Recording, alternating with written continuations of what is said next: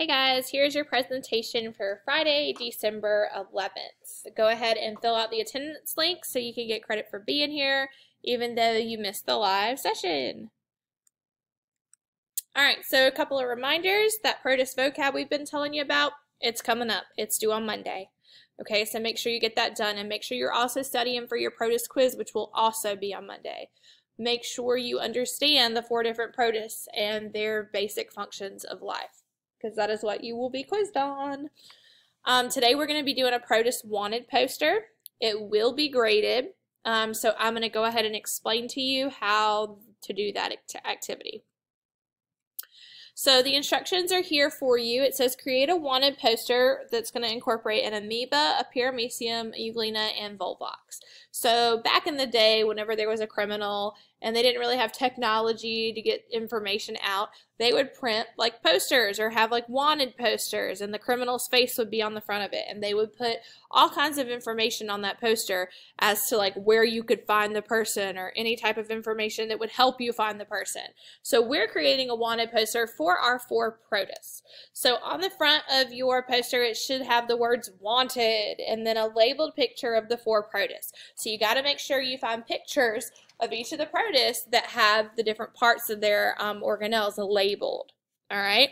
And then you'll put a reward on the front of your poster. Your reward can be a piece of gum. It can be your little sister. It can be $10,000. Whatever you want it to be, as long as it's appropriate. Okay.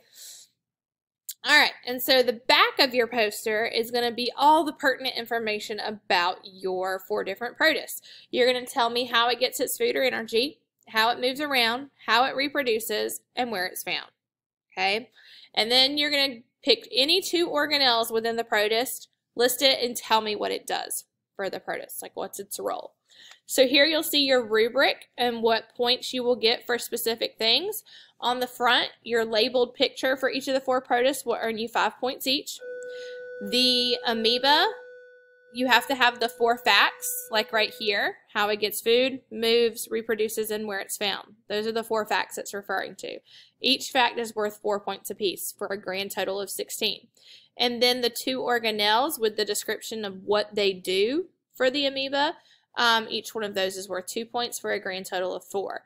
The same breakdown for paramecium, euglena, and volvox occur, and it adds up to a grand total of 100. So here is an example of front versus back. You'll have wanted at the top. You'll have your 4 PROTUS labeled. These were not labeled pictures. I didn't want to put labeled pictures on the example because I didn't want you guys to steal my pictures. So make sure yours are labeled, okay? And then your reward at the bottom. On the back, I would just separate it into 4s and list my information under each different PROTUS, how it gets its food, how it moves, how it reproduces, where it lives, and the 2 organelles and their role within that specific PROTUS. Okay?